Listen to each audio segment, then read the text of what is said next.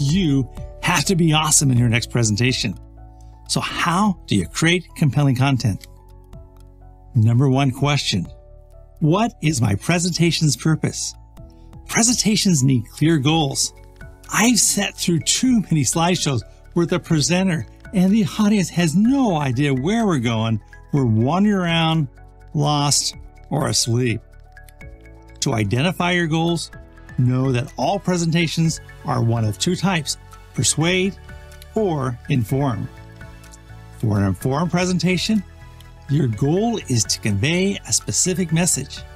At the end, does your audience know more as you reach the last slide? And for persuade, your goal is to get the attendees to agree with your point of view. Specifically, you want their approval, or at least your boss, or maybe your boss's boss, to agree with your request. Hi, this is Les from Power Up Training, and this first half PowerPoint presentation is a little over the top persuasion video. My goal is to persuade you to radically rethink how you design your PowerPoint presentations and convince you the value of watching to the end. The second half will be inform as I instruct you in the mechanics of building awesome content. With your goals identified, more on that in a moment, you must effectively communicate on all four levels of learning. By its very nature, PowerPoint is a visual medium because you're plastering words and images up on the big screen. The second technique is matching your dialogue with the presentation slides. If you fail to marry your speaking script with your visual slides, you will lose your audience. Planning your speaking points during the design process is critical. The third learning element seems to be out of touch with PowerPoint. How's your audience going to touch and feel what's displayed on the big screen? That's not true. The key is to interact with your audience. Ask questions. Look them in the eye. People engagement is actually the strength of PowerPoint when in person. And lastly, win their minds. You want them to be thinking about your goals, not just listening or on autopilot phone mode. So, how do all of these come together for the creation process? Ideas. Great ideas are the foundation to awesome success. Each slide deck is based on your ideas that support your goals. Each slide page should have an idea-based purpose pointing to your goals. Each building block bullet point is based on an idea supporting the page's goal. Working with goal-based ideas at the beginning will lead to awesome content and a successful presentation. So, what are we going to cover in the rest of this tutorial? We're going to help in clarifying your goals, the mechanics of converting your idea goals into results, focus on the detailed editing process for clarity, how to create an interest-based story arc, and how to write compelling bullet points, including multiple calls to action. So, let's go power up to creating awesome content in PowerPoint. Visualize your end results by understanding your goals. Probably the easiest way to get started is to best understand your assignment. Who gave you the presentation assignment? Your boss? Your professor? A class assignment? This is key. Know the assignment, and that will be the highest goal. Do not assume. If the task is vague, get clarification or confirmation. Fail this step, and all else is doomed. Once the highest level assignment goal is confirmed, decide if this is a persuade or an inform. The decision will shape how you plan to present. The point A to point B strategy for an informed presentation on a project status update is different from persuading your management to fund your latest capital project. Informed explainer presentations focus on the clarity and brevity of information as you present it. Stay crisp and to the point. However, for persuade, you must lay down the stepping stones at a point by point until you get to your conclusion that you want your audience to endorse. Now, you're ready to hyperjump into brainstorming. There is where you capture your major talking points, which will later fuel your individual slides. But do not get caught up on a slide creation steps yet. Instead, focus on getting your ideas down on paper fast. Remember, strong ideas drive successful presentations. Do not get distracted. While you could brainstorm on paper, I recommend using PowerPoint outline mode, as this will save you future formatting steps. And the PowerPoint outline is designed for speedy capturing of ideas. If you've never used outline before, see our earlier tutorial listed above. Once done, give it a break. Then come back a few hours later. I always find that I've improved my ideas once I return. Now, let's get down to detailed business. I'm going to slip off the screen to give us a little more workspace. Now, let's roll up our sleeves and get to work organizing our goal-based ideas. In the beginning, you want to create a strong story arc. You will start off by laying out your goals. For informed presentations, explain what new information you'll be presenting.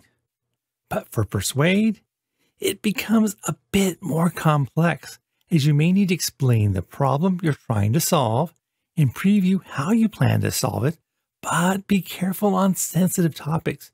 Do not reveal too much at the start, as people may make an instant negative snap judgment before you even start to lay out your reasoning. Step 2 will be the middle of your story arc. This is the core of the presentation. For inform, walk through the information. Be clear and concise. Use words illustrations when needed to explain. Later, we're going to focus on the graphical representation of your ideas and goals, but focus on the words. To persuade, it becomes even more complex as you're trying to change minds. Make sure the issue or problem is clearly described, and then how you plan to address the hurdles, which will lead up to the concluding request to persuade them to your call to action, which is to approve your request. And the concluding stage is the big bang ending. And for the informed presentation, it might not be a big firework exploding ending, but a summary of the facts, and then a confirmation that everyone understands what was presented, which may turn into a group interaction. But your end goal is to make sure everyone understands your information once you leave the PowerPoint stage. Now for persuade. This does need to be a big ending, or more specifically, a clear call to action. State the request clearly and then ask for approval. Close the deal. Don't be timid and expect the group just to assume that you want their approval. Ask for the approval at the end.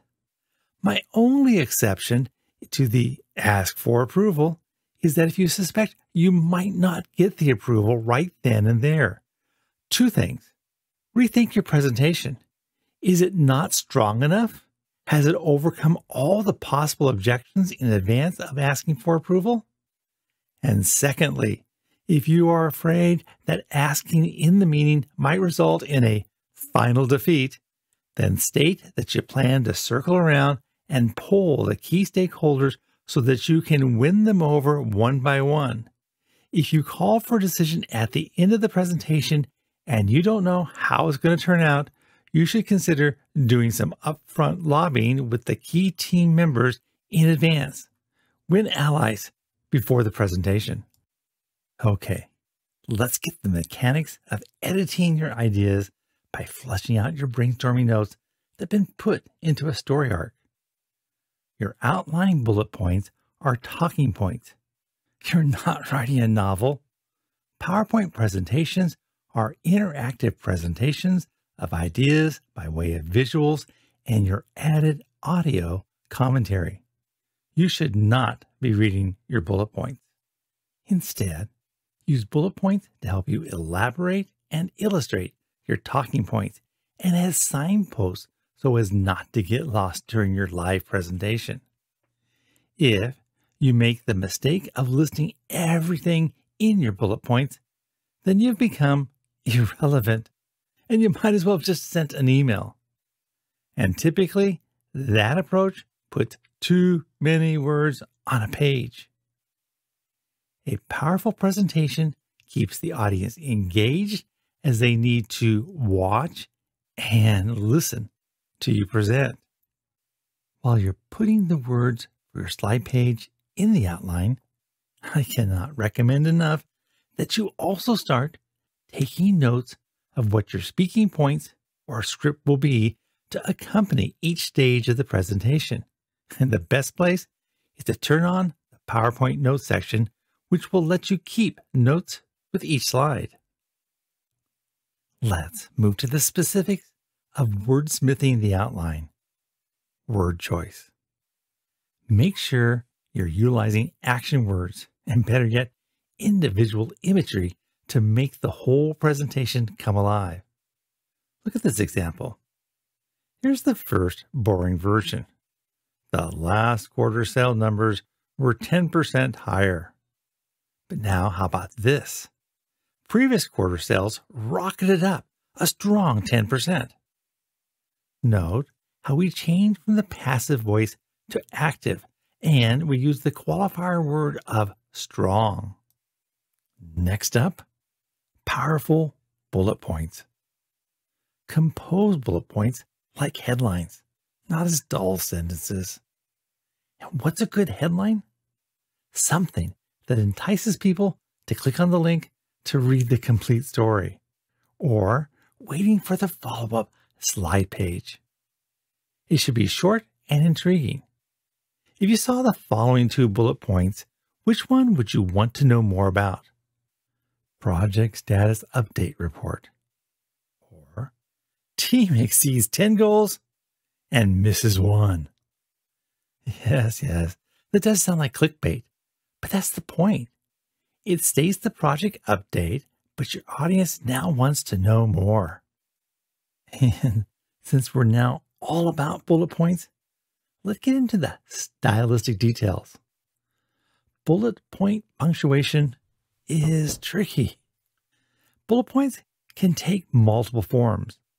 Let's start with the simple bullet list. Don't do this. Look at what we did.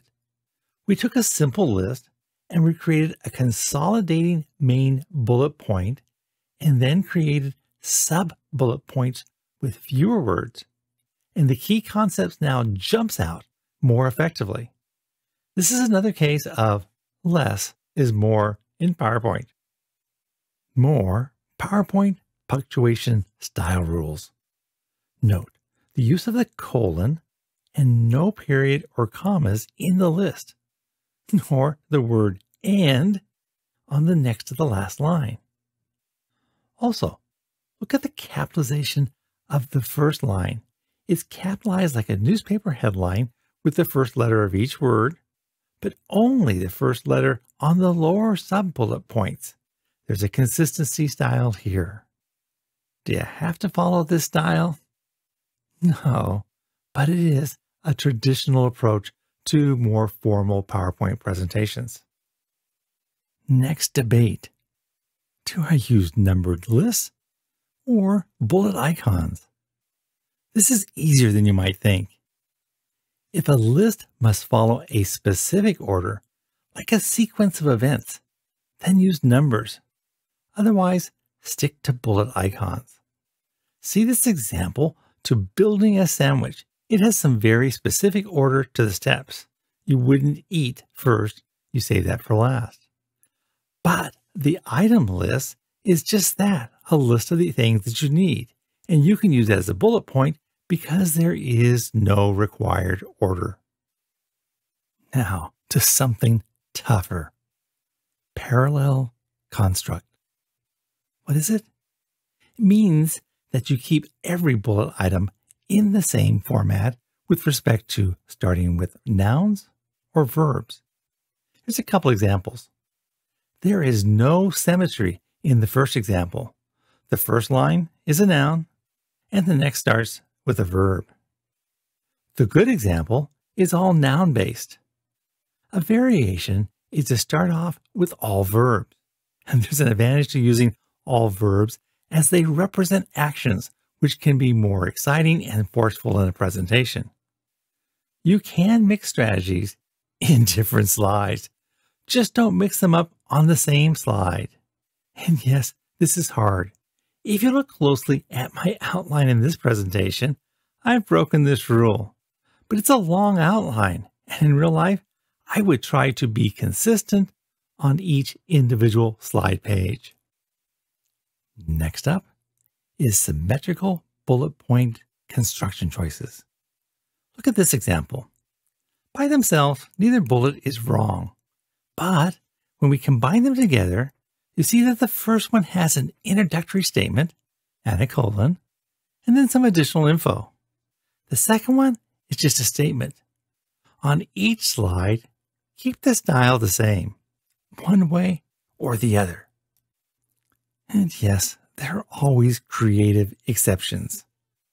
Here, I'm going to take a single complex bullet item and split it into two parts with a sub-bullet point, which may break the symmetry, but it helps drive home the point of a complex issue.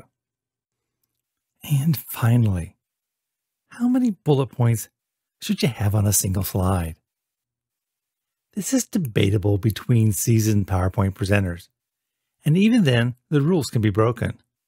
But remember, less is typically more effective. Ideally, per slide, keep the bullet points to 6 or fewer. Or, if you have too many, break them into multiple slides. But rules can be broken. Here's an example. A long list of actions needed to complete the project. The point is not the individual steps, but that we have lots of things still to do. I would never read or expect my audience to read it all, but take away the size of the effort needed to reach our completion. As you see, the rule of 6 or fewer bullet points can be broken. In fact, all the rules I've covered today can be broken if you know why you're deviating from the standard, and often it's for effect. Check and check again. This phase is critical. A fabulously constructed presentation that is superbly put together and elegantly designed can be destroyed by one single mistake. A wrong fact, a misspelled word, some bad grammar can sink your credibility. Live presentations have stopped me in my tracks when someone raises their hand and says, "Hey, you got a spelling mistake on line 3. That's a killer. So double check the facts, the spelling, the grammar, the tone, the story arc, and your goals. You cannot be too careful. Check it again. Now, get brutal. Cut away unnecessary thoughts and words and unnecessary ideas. Shorter is always better. The worst sin of any presentations is not being plain in graphics, but that it goes way too long. Each extra moment of a presentation in a darkened room risks someone nodding off to sleep. Finally, it cannot hurt to go back one last time to polish and edit to make it shine. All of this before we add any fancy pictures or colors. If you can add power and drama before any graphic formatting, you have the foundation of an awesome presentation. This tutorial is part 2 of our 6-part Mastering PowerPoint series. Part 3 takes your goal-based foundation and focuses on effective communication design. But if you want to dig deeper into advanced content creation, check out our Rethinking PowerPoint Design Strategy. Don't forget to download this course PDF handout material, which is listed in the YouTube links below. Now, power with me and continue your PowerPoint journey.